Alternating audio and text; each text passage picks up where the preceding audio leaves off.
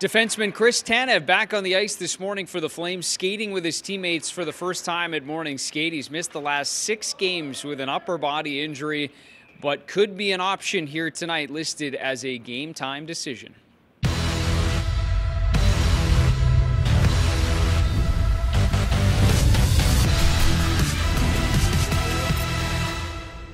Hi everyone, and welcome back inside the Scotiabank Saddledome, and welcome to game day. Tonight it is the Flames opening up the first of back-to-back games. They've got Winnipeg coming up tomorrow night in Winnipeg, sitting 2 points back of that playoff spot, but they have to take care of business first here tonight against the Chicago Blackhawks. As we take a look at the matchup here this evening, Chicago comes in as the 32nd place team in the National Hockey League. They've dropped 8 consecutive games. However, they have had the Calgary Flames number this season, winning both prior meetings, one here at the Saddledome and one in Chicago. So the Flames will look to snap that trend against the Hawks here tonight. As for the Flames' current position, well, as mentioned, still sitting 2 points back, but riding a little wave of momentum right now with 4 consecutive wins.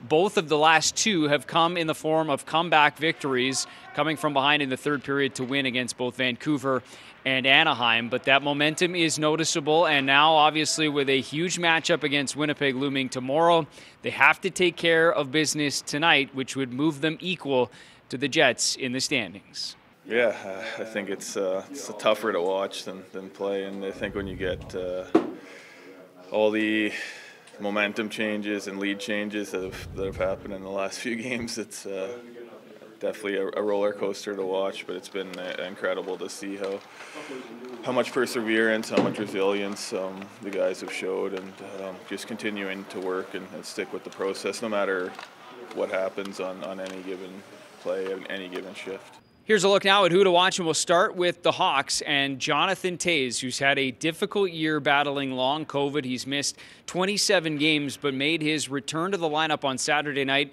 in Chicago to a massive ovation from the home fans. Toews still the captain of this team and had an assist in his return to the lineup. For the Flames, Troy Stecher, the defenseman, has been outstanding since joining the club at the trade deadline. He's got 6 points in 15 games, but 4 of those have come over the last 6. A few different defense partners over the course of those games as well. Stecher hit the 100-point mark in his NHL career on the weekend in Vancouver against his former team, the Canucks. As far as the lineup is concerned here tonight, looks like they'll go with the same forward lines that they had to start Sunday night's game against Anaheim, but one change that will happen, at least it looks that way as of now, the way they skated this morning, is that Chris Tanev is making his return, which means the defense pairing shift just a little bit. Mackenzie Weegar skating with Rasmus Andersson, Chris Tanev with Noah Hanifin, which moves Nikita Zadorov back alongside Troy Stecher. It does look like Jacob Markstrom is your slated starter here this evening, as confirmed by Daryl Sutter this morning. You have to go with your ace. Markstrom will get the nod